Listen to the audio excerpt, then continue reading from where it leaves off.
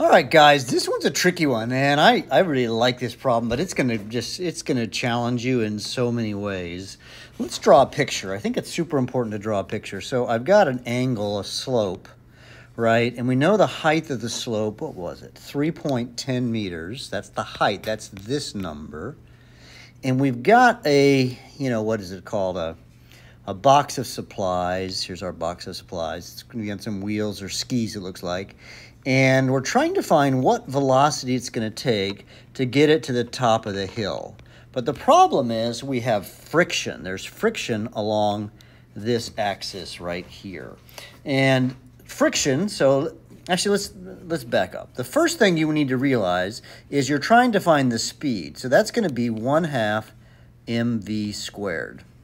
But you also have to overcome some work, right? Some friction, right? But the friction is not a force. So if you recall, work is force times distance. So this is the force of friction, and that distance is going to be the distance up the slope, if you will. I'm going to switch to red, the red line, if you will, right?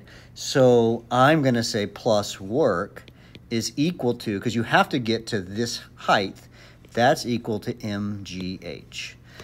So mass is the mass of our object, which looks like it's 2.6 kilograms. We know m.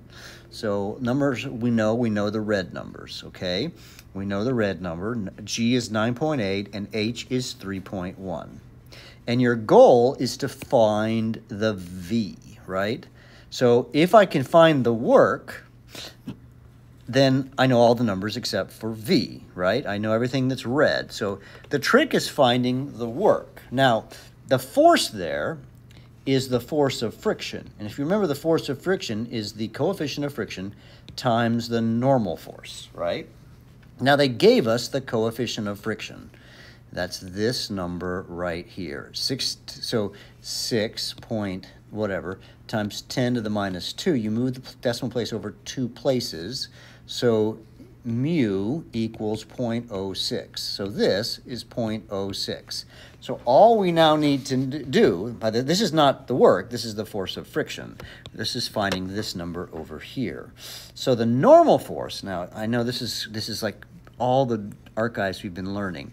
If I have the cart or whatever on there, he has a gravitational force downward, and then his normal force is off at an angle, and we know this angle, what is it, 30 or something degrees? Yeah, so this is 30 degrees. So if this is 30 degrees, the normal force, let me draw this in some coloration.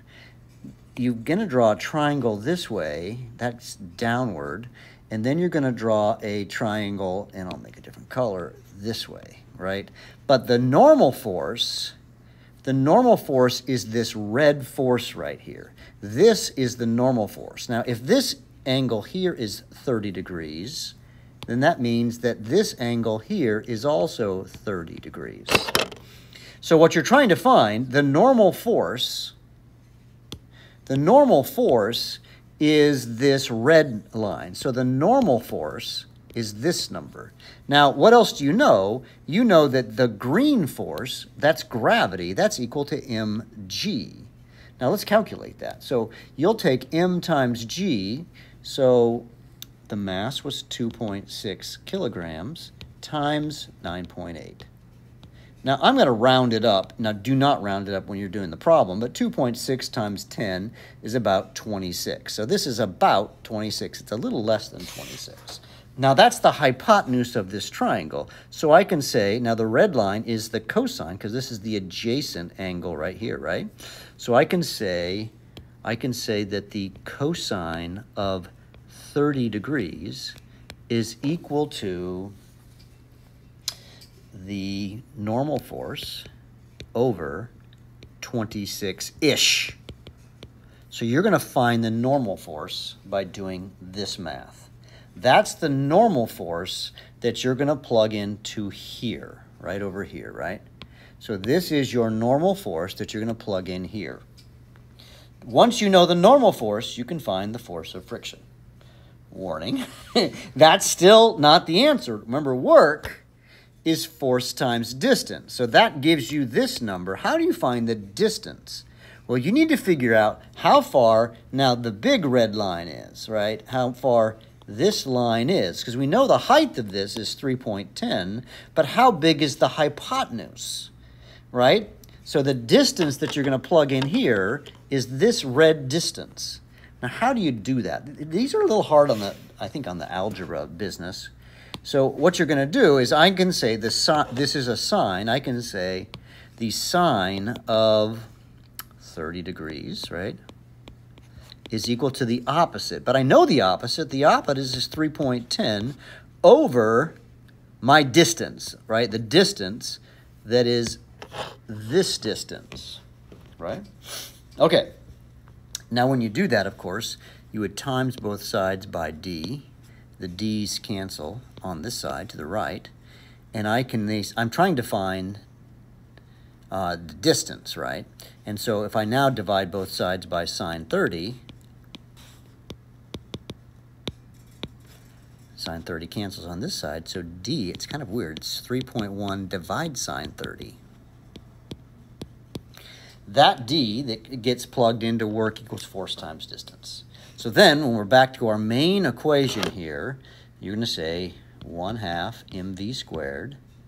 Now, m, you know, is 2.6. And v is your x. You don't know that. That's what you're trying to solve. Plus your force of friction times your distance, which is this number here, right, times this distance here. And then that's equal to the other side, mgh. You know m, again, still 2.6, this number here. G is 9.8. And the h is the 3.10 number. And then you will do some math and solve for v.